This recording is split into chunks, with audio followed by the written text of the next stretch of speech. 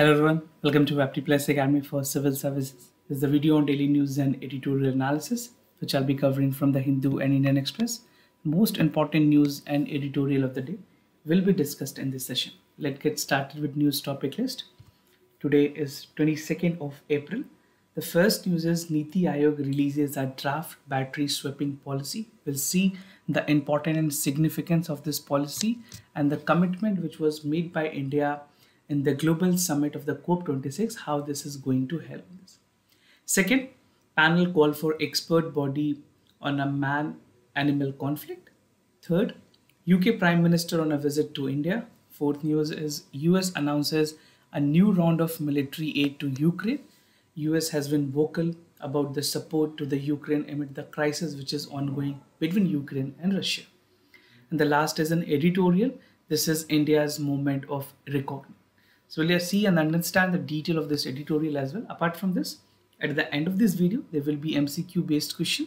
These questions will be based on current affairs that will help you for the upcoming prelims examination. So without any further delay, let's get started. And before that, those of you who are new to our channel, do not forget to subscribe Apti Plus Academy for Civil Services on YouTube. If you like this video, if you find this video informative and helpful, do not forget to press a like button. And just to tell you about our new version of the app 2.0, which will give you a lot more facilities even if you study via app also, right? So do check it out. मैंने video के description में link दिए हुए हैं, आप वहां से directly भी डाउनलोड कर पाएंगे.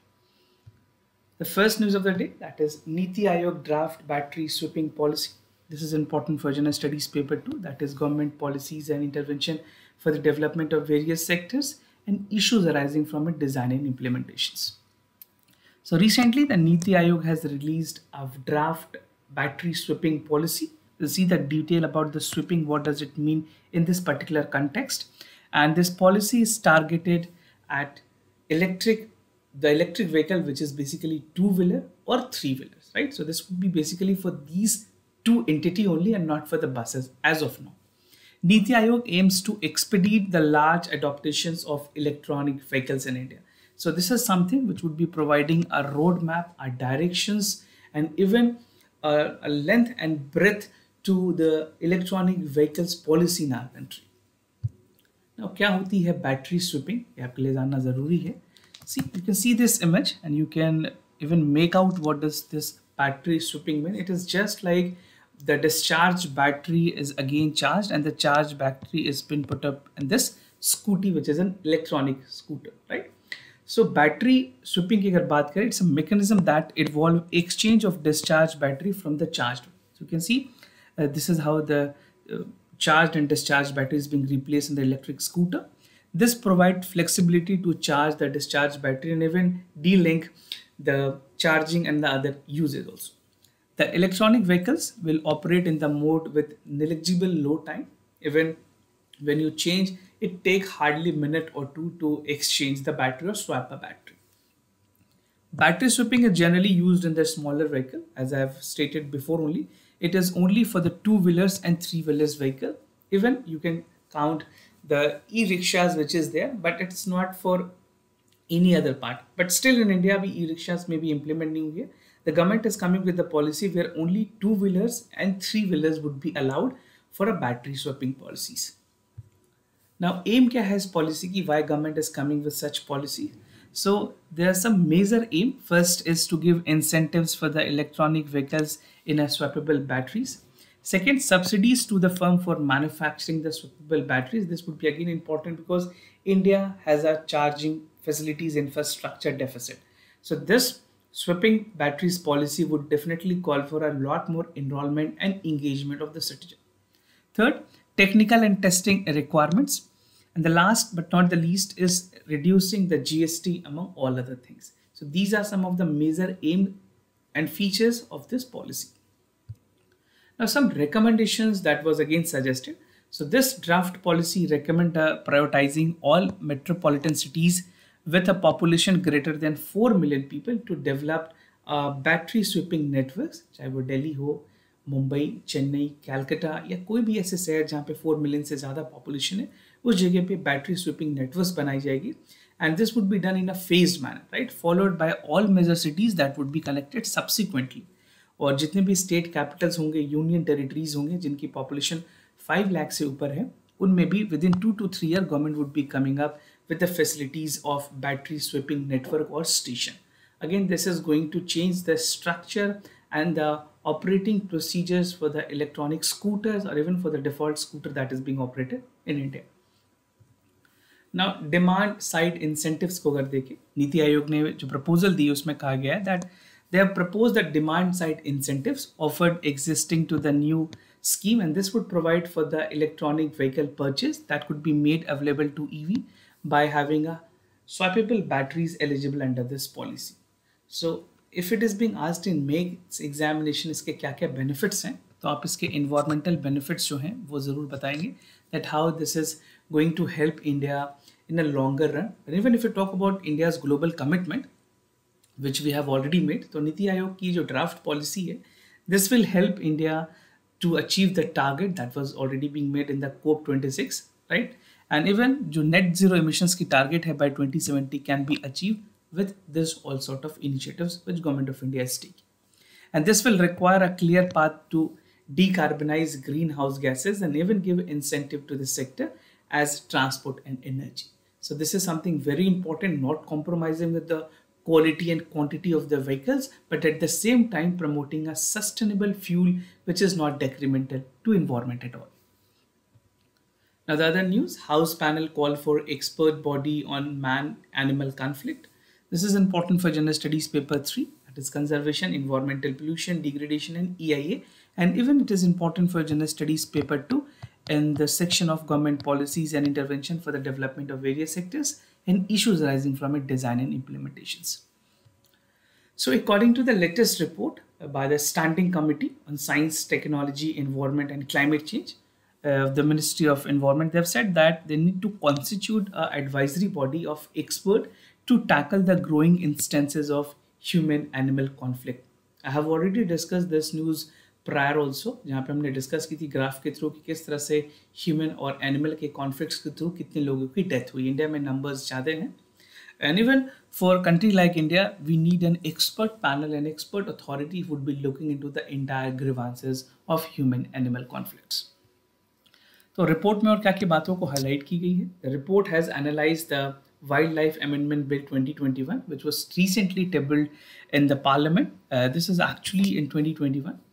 And the Wildlife Protection Act 1972 specifically provide for a legal framework for a protection of various species of the wildlife and plants, right? So this is again important for your prelims examination as well. They can ask you a question directly from this.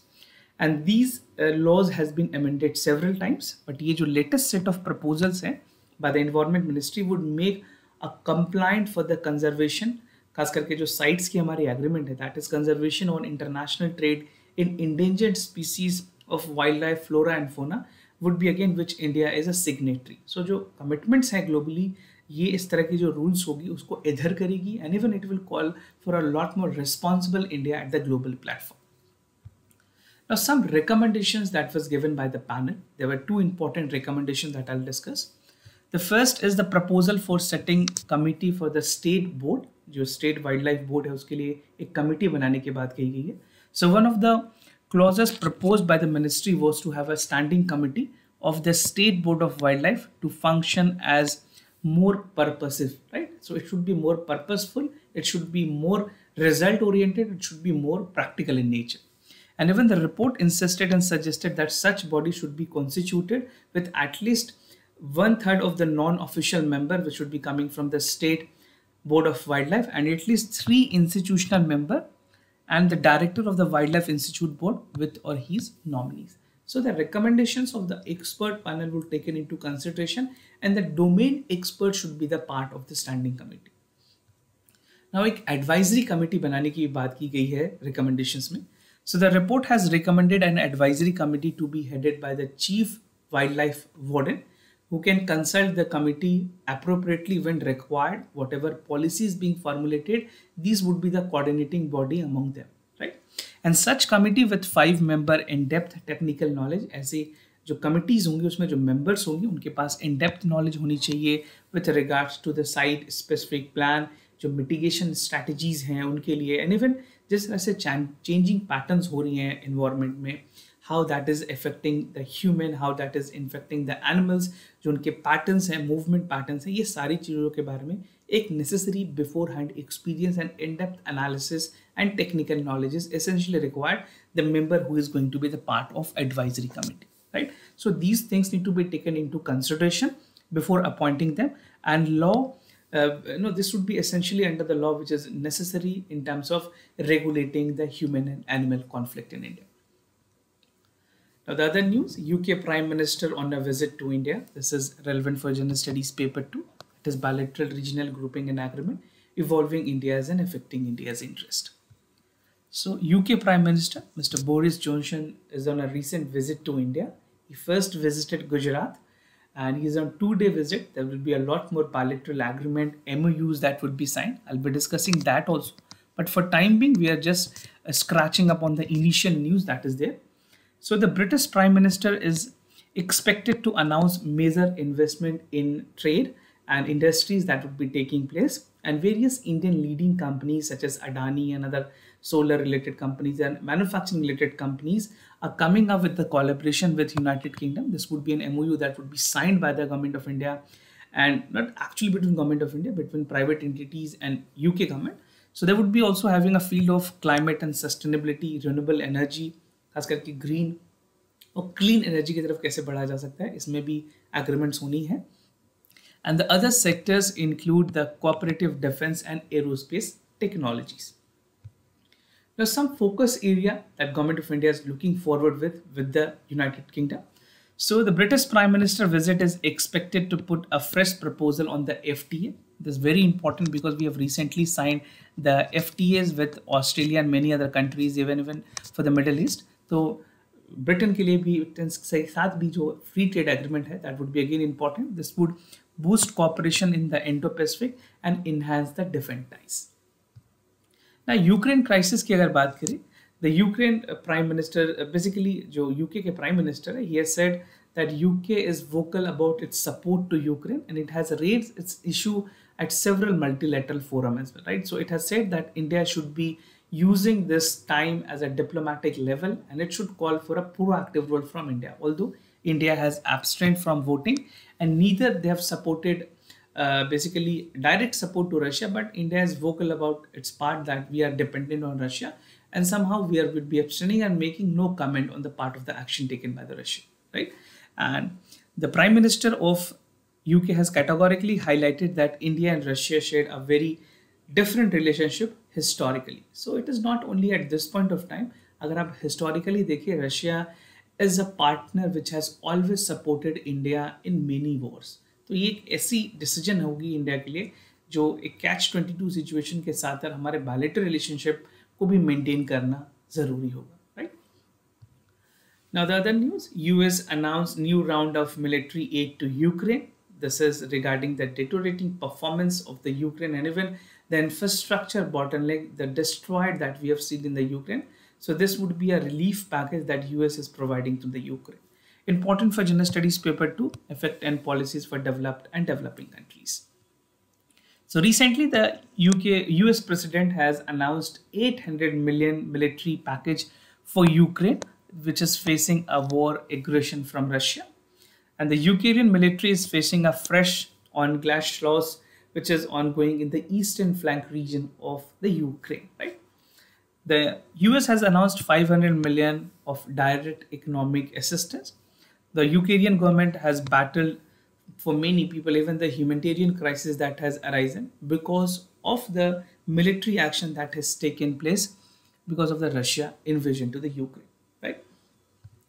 Now, financial aid की अगर बात करें Ukraine में, the United States and its allies are moving fast forward, providing Ukraine equipped with other equipments. जो president हैं US के, उन्होंने कहा that he will be assisting Ukraine and providing all bestable support that is required, right? तो और इन्होंने कहा है कि जो अगर वहाँ की पार्लियामेंट के पास और प्रपोजल्स जो आई हुई हैं उनको भी अब अप्रूव किया जाएगा for financial support, right? And the new arm package is same as 800 million that was announced last week also. And the US has announced in total of almost, I will tell you a value, but अभी जो ये announcement की गई है ये एक और ऐसी इम्पैक्ट होगी जो रशिया की एफिलिएटेड शिप्स और डॉकिंग को यूएस पोर्ट में भी बैन करेगी। टोटल वैल्यू की मैंने बात की थी, जो टोटल वैल्यू है यूएस के मिलिट्री सपोर्ट की तरफ से यूक्रेन को जो दी गई है, दिस वैल्यूज अराउंड $3 बिलियन से ऊपर गई है जितनी भी अभी यूएस ने सपोर्ट किया है। And they are even supporting indirectly in terms of training, engagement and financing, because Russia के जिस तरह से इन्वेजन हुई है यूक्रेन में, वहाँ यूनाइटेड स्टेट्स डायरेक्टली नहीं जा सकती। They have already said that we can not intervene directly physically, we will give you a support, we will give you N assistance. Now, the US has announced that the artillery system, artillery rounds, armored personnel carriers, जो defense के boats हैं, even material would be sent to Kyiv for that heavy equipment and deployment of military presence can be there from the Ukraine side. So this is what the US is supporting to the Ukraine country. Now moving to the other, that is editorial of the day. This is the editorial which is the title that this is India's moment for reckoning. A brilliant editorial written by Dr. Manmohan Singh. He's a respected former Prime Minister of India. So this is important for General Studies paper 2, that is effect of policies and politics for developed and developing countries in India and India's diaspora. So I'll be simplifying this editorial by giving you 5 important subheads, that is conflict and reshaping, the concept of global village, interconnected world and India, a trade opportunity, and India's way forward, right? And this editorial focuses upon Russia-Ukraine conflict and the global order that has distorted because of the action that Russia has taken, right? तो बात करें जो रिश्ते में जिस तरह की development हुई है, जो कॉन्फ्लिक्ट अराइज हुए हैं, उससे काफ़ी ज़्यादा चीज़ें अंडरमाइन होती है, चाहे वो बायलैटरल एग्रीमेंट्स हो, बायलैटरल रिलेशनशिप हो, चाहे ग्लोबल डिप्लोमेसी है, चाहे वो ग्लोबल ऑर्डर हो, सारी चीज़ों को इम्पैक्ट हुई है। This is what Manmohan Singh has to से in this editorial, and he said that India is a nation of Mahatma Gandhi and India must be committed to relentless uphold the peace and non-violence at the time where world is facing such situation. India should be proactively doing the things which is in line of humanity and understanding the problem for the people of the country. Now conflict and reshaping की बात की गई है. The Russia-Ukraine conflict call for reshaping the world's order, and even जिस तरह से Berlin war हुई थी 1989 में, वो एक पैराडाइम शिफ्ट थी सोसाइटीज़ के लिए, फ्रिक्शनलेस बॉर्डर्स के लिए, जिसने एक ओपन इकोनॉमी को इवॉल्व किया था governing many countries. Now कैटलाइजर factor की अगर बात करें, this has help to get people, goods and services, capital across the world, and even the global trade as per the GDP has nearly doubled in this period, which is again making a shift and providing a general peace and prosperity for the entire country, and even India was a part which was actually benefited from this. Now the concept of global village की बात की गई है, ये global village किस context में बताई जा रही है? This is to give you an idea that how the academic term but live reality with the nearly 8 billion people in our planet. So we should consider not only world, can be a global village that would be encountering the entire world, right? So the global village would be built on the foundation of advanced transportation network, जहाँ पे US dollar के साथ या फिर जो किसी currency reserve है, जिस तरह से US एक स्ट्रॉन्ग करेंसी है, उसको ध्यान में रखते हुए fencing against the integrated payment system, right? So we need to work on this thing as well, and even any disruption that has to dilute the balance and runs in the risk, the global village and disequilibrium and delaying of the lives should be also taken into consideration.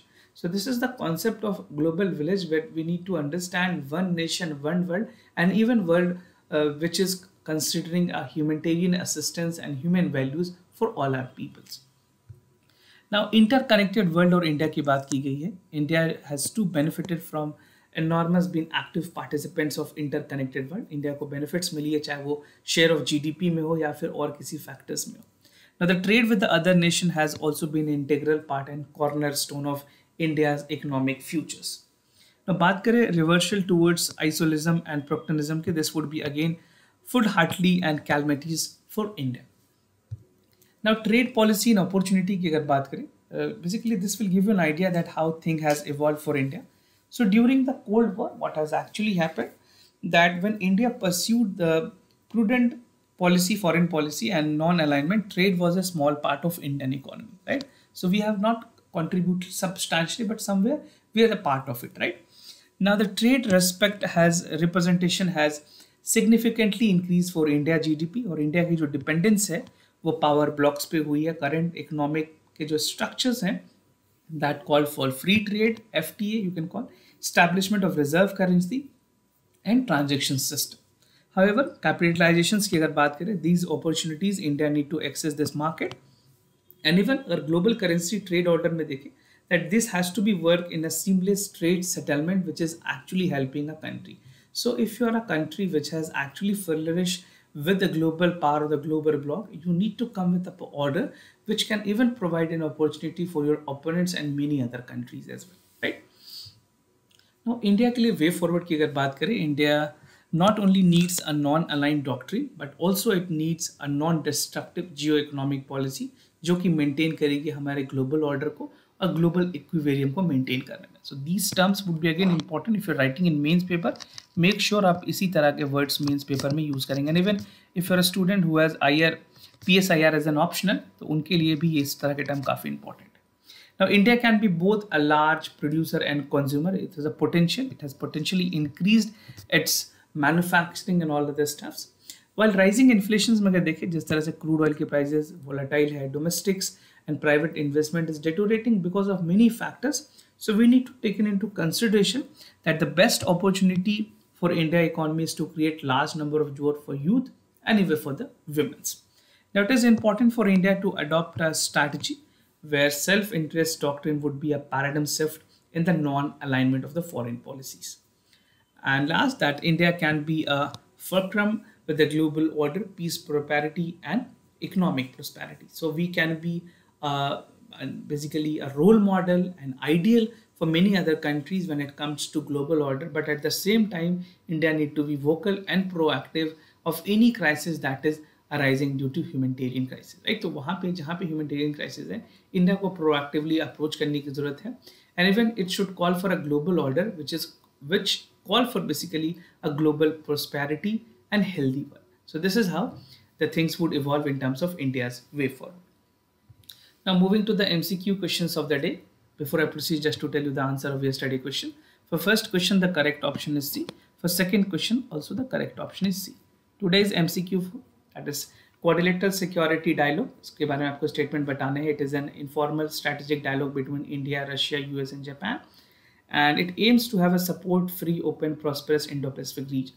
So choose which among the following is the correct option and correct yourself. This is a practice type of question that will help you for the examination. Second, regarding Sambar Lake, it is the largest inland lake in the world. It represents depression in the Aravalli. So this is more of geography and current questions. So this was all about for the daily news and editorial analysis followed by the MCQ questions. If you have any other concern, you can let me know. I'll be more than happy to assist you. For time being, I'm signing off. Thank you so much for watching this video.